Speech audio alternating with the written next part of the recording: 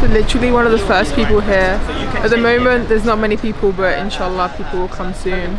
You can see like literally there's like a stage here. There's like a stage here. My friends from Islam channel over there, that's why I was being a bit weird. So you got like the stage in the background and everything. There's lots of volunteers, mashallah. Let's just hope that the turnout's similar to the Palestinian march. I mean, that would be absolutely incredible. فيقول الذين ظلموا ربنا أخرنا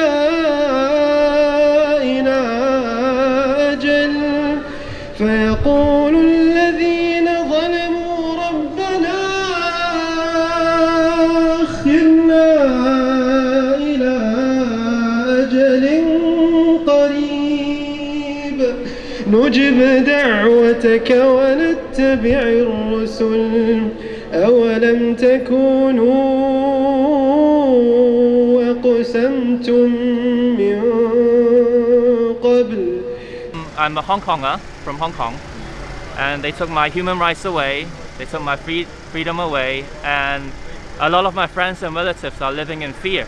And I am living in fear because you see, first I'm sorry about covering my face, because if I show my face, you know what happened to dissidents who speak out against them in China. So that's why I still put this on, and also they can intimidate my relatives, even if I don't go back, or my friends, if they know who I am. So yes. Even being here today, are you scared that something might happen? If you do this in China, it's life imprisonment. Wow. You know Liu Xiaobo, he is the Nobel Prize winner, and he's passed away now, but he spent decades in prison just to speak out.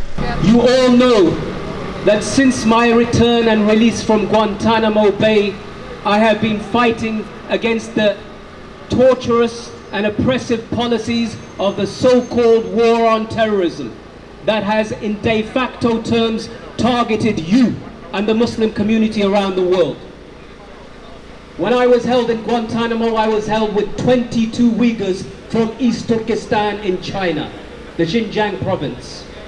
And they say, every single one of those Uyghurs who were held and tortured by the Americans, they say, thank God, thank Allah that we were not handed over to the Chinese. Despite the torture and the abuse that I have been fighting for 15 years, I stand in front of you today to say that what the Chinese government has done in the name of the war on terrorism, because Xi Jinping, the leader of China, has used and utilized the language of George Bush's war on terrorism in order to enable this genocide of the Muslims in East Turkestan. You know, me and Cage have been campaigning against the Islamophobia for all of this time. And we say that Islamophobia in this country and beyond is rampant. Yet the Uyghurs say, we wish that we suffered the kind of Islamophobia that you do in the West. Imagine that for context. Imagine being forced to renounce your Shahada.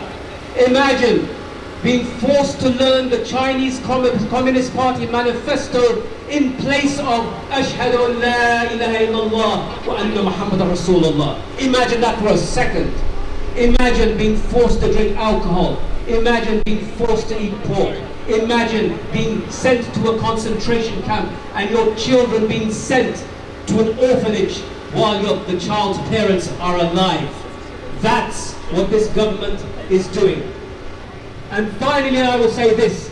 Most of us here, a large number of us, come from Muslim countries. And it is to our shame that the leaders of the Muslim world didn't only not condemn the Chinese government for what it did, they endorse the Chinese government's treatment of the Uyghurs. That is a shame. For every single Muslim that stands here, you must send a message back to those governments. We stand here today in London, united together. Our different creeds and colours, our different organisations, our different backgrounds and age groups, and we stand as one and we say no to genocide, no to torture, no to oppression. Takbir! Allahu Akbar! Takbir! Allahu Akbar! Takbir! Allahu Akbar! Stop! Stop!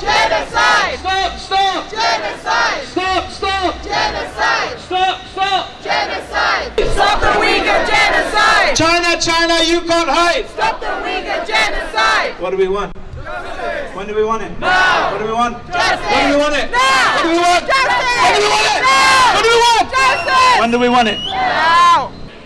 This demonstration today has taken too many years to happen. For too many years, our brothers and sisters, the Uyghur Muslims of East Turkestan, have been choking under the crushing boot of Chinese tyranny. For too many years, they have been packed into concentration camps, murdered, and made to work in slave labor.